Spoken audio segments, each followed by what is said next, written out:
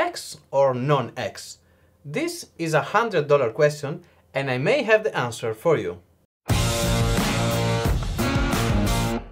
In this video I'm gonna show you the result of the Ryzen 7 2700 in various benchmarks and a comparison with the Ryzen 7 2700X. The main difference between the two are the base frequency and the boost. The X version is a high-end chip and already pushed to the limit. If you didn't see my 2700X performance guide, stop this video, check it out and come back. There are very useful information there about the memory scaling that you must know before moving forward. Another important difference is the cooler. The stock cooler of the 2700 non-X is good, but not good enough for pushing it to its true potential, and also the noise level are a bit higher. For the benchmark you will see in this video, I use two configurations. The first is a budget build with a GB AB350 gaming free, an RX 570, the G-Skill Flare X 3200 MHz C14, and of course the two CPU, both cooled with the respective stock cooler. As a second configuration is my usual test bench. The Crosshair 7 with an RTX 2080, the same memory kit, the G-Skill Flare X 3200 MHz C14, and of course the two CPU with, this time, a water cooling made by EK and Noctua fans, a full custom loop. You will see now the full results. I will add then some thoughts about the most important part, and then I will show you with the two motherboards I used how to overclock this CPU.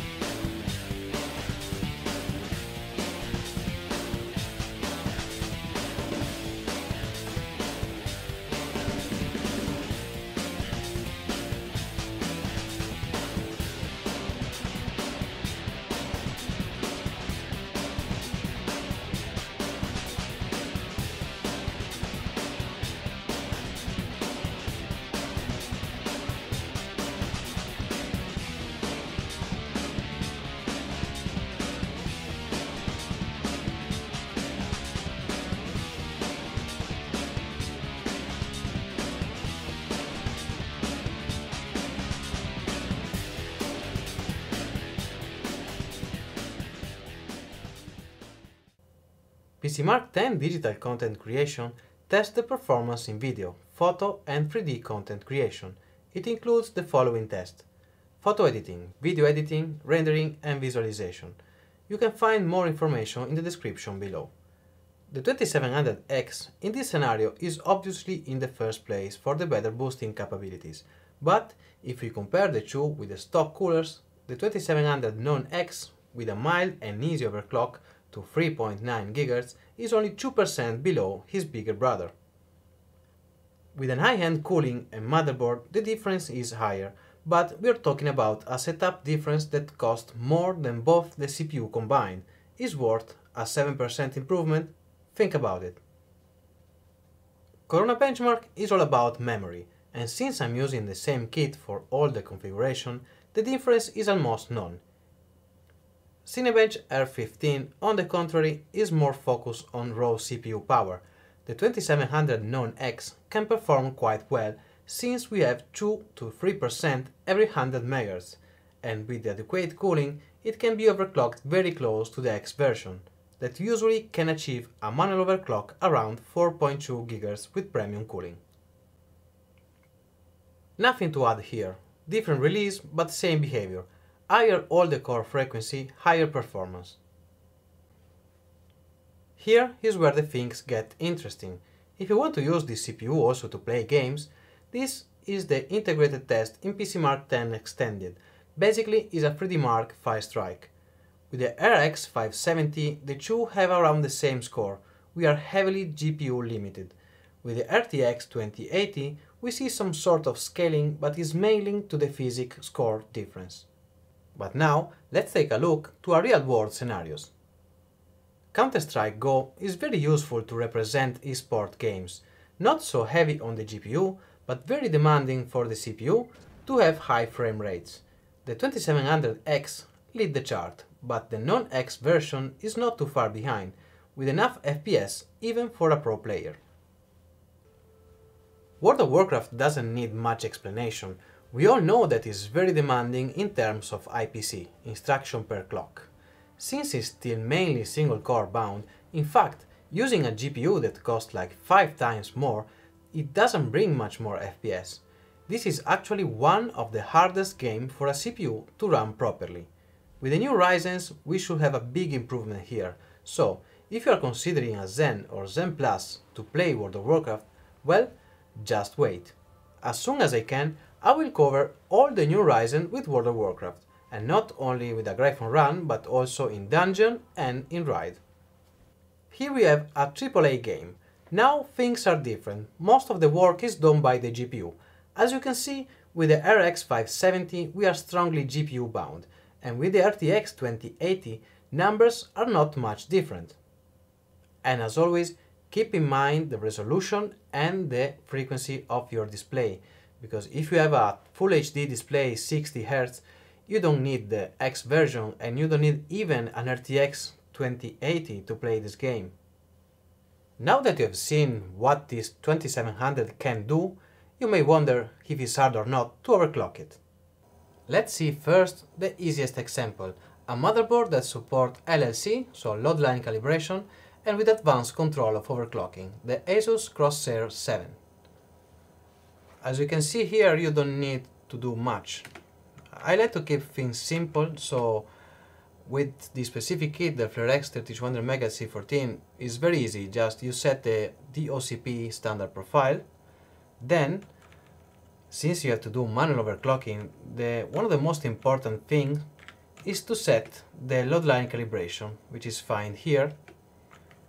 With this specific motherboard, the best setting for a very stable overclock and a stable V-core is to set level 5. It doesn't give you more voltage than you set, and it doesn't drop. So when you set load line calibration, you just go to the V-core voltage, manual, and then here you can put, let's say, 1.375, which is the safe limit for a daily use. The memory is set automatically, and all you need to do now is set the frequency. So, core ratio. I pre-tested the CPU, so I know that this limit is 41, so it means 4.1 GHz. And when you set all of this, you just click F10, so save and exit. To test the CPU, you do exactly the same thing, but my advice is to let this on auto, and then you enter in Windows and use Ryzen Master to check if it's stable or not. So you can start easily to 3.9 on 4 GHz with this voltage. You run a stress test like OCCT, and then you leave it, let's say 5 minutes, and you raise the clock by 25 MHz until you reach some kind of stability, and then you will try again, and repeat. So at the end, so keep in mind that keep everything the same, just change the frequency. Once you do your test, let's say 1 hour of OCCT, and you want to make the frequency stable, you just go back in the BIOS and set the right settings. In my case, is 41. Alright, and now the not so easy part. We have a budget motherboard that is fine because it's a good motherboard, but is not meant for overclocking, and we have very limited settings to play with. This is typically what you will find. So usually you have to enter like advanced or classic mode in this case. If you go to the frequency settings, you can modify the multiplier, set the XMP profile, and you have to find something like voltage control, overclocking control like in MSI motherboard, and you just enter that and you will find something strange. I mean, if you're not used to overclocking and you expect some number to type in, like the voltage at 1.375 like we did on the Crosshair 7, you won't find it here, and you won't find neither the load line calibration to stabilize the vCore, and you have to play with the offset. This is an offset, so you can subtract or add voltage to your default state of your CPU. With this motherboard, I saw that I have to add 0.3 volt to find the right value, but honestly, with this method you have to type a setting here, go into Windows, load a stress test, check the voltage with a software like Hardware Info, and then go back in BIOS, adjust the settings, go back in Windows, and so on. This will take time, so in my opinion it's not worth it. My advice is to go into Windows, download Ryzen Master and play with Ryzen Master. It's easier and it's safer. I will show you now how to do it. To overclock it in Windows, all you need to have is a stress test software, and hardware monitoring software like Hardware Info and Ryzen Master. So the first thing you have to do is to check if everything is correct. So if you have a nice idle temperature, the voltage is correct, so it's not too much, because sometimes older BIOSes have an overshoot to the voltage and you will find really weird voltage here, and if it's the case, find the latest BIOS and go update that first. So everything is fine now, and you go to the Ryzen Master. You check a profile, you just select game profile, game mode, profile 1, the same. In this case I have profile 1. Make sure that is not selected memory or any additional settings apart from control mode set to manual, all core, and the core speed. So let's start with 3.7 GHz. Make sure all the cores are aligned. Set the voltage you want to do. Usually if you have the stock cooler, you can't raise too much the voltage because the temperature will spike. So try a settings like 1.325 or something like this. So you set everything 3.7 as a good start, a reasonable voltage, and well, just click apply. Wait a bit if the system is responsive or not. Go to the stress test and start. I use OCCT to do demos because it's very easy, even if you are not very practical with these overclocking things. So you basically download this software, and it's like this. You click play and it runs. In case the system is malfunctioning, it will display here like it's overheating, it have detected an error. So just click play and wait a bit. I suggest you to test every settings for at least 5 minutes. It can take time, but at least you are sure that you're not wasting your time. So let's suppose that this had run for 5 minutes and you finally want to raise the frequency. So always keep an eye to the temp, because it's better if it stays below 85 degrees. Don't worry about 85 degrees under load, because when you do games or lighter tasks, you will not even reach near 85 degrees. Normally, if under stress testing you reach 85 degrees, in game you will have 55 or 60 degrees as maximum, even with the stock cooler. So you go here and you start raising. My suggestion is raising by 25 or 50 megahertz. So you set the value, you click apply, you let the test running, and you wait. You wait another 5 minutes. Check the temp, check the voltage also in the hardware monitoring tool, because if you see here we have 1.32 and in the tool we have 1.262. This is normally when we have to raise the load line calibration settings to be able to set the voltage with the tool and to have the same real voltage in the motherboard. But in this case we don't have load line calibration, so you cannot do that. So we have to basically set some value, wait, and check again and adjust. In this case everything is stable, so I will raise step by step to 3.9, which is something that should be easy to achieve for almost every 2700 you can buy. So even if your chip is not that lucky, with the stock cooler this is more or less where you will land.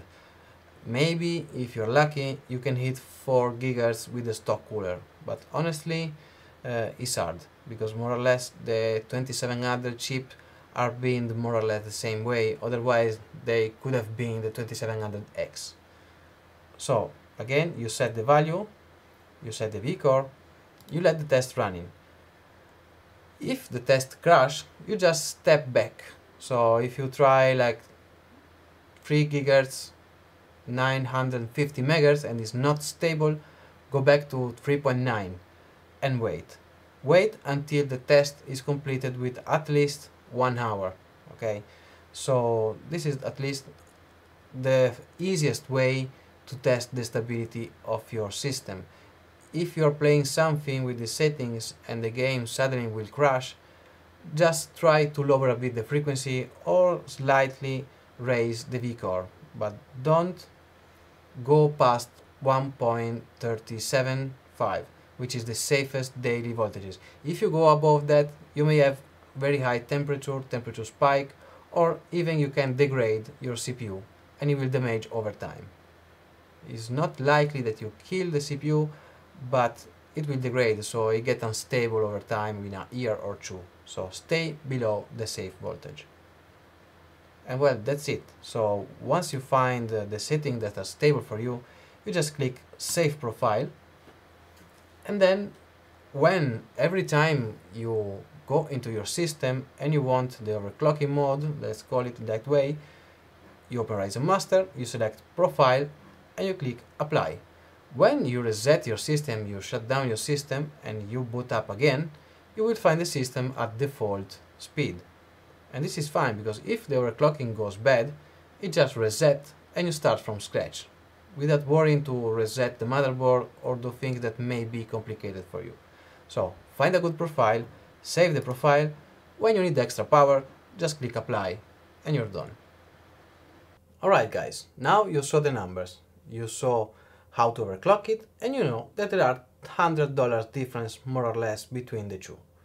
If you are on a budget and you are fine with the numbers and you don't have a high refresh rate monitor, you can leave it as it is with a normal good memory kit. But if you are looking at extra performance and you're still on a budget, just consider this CPU over the X version and to buy a nice memory kit like the FlareX 3200 MHz, because the 2700X with a really cheap embed memory kit can perform worse than the 2700X with a good memory kit and well tuned.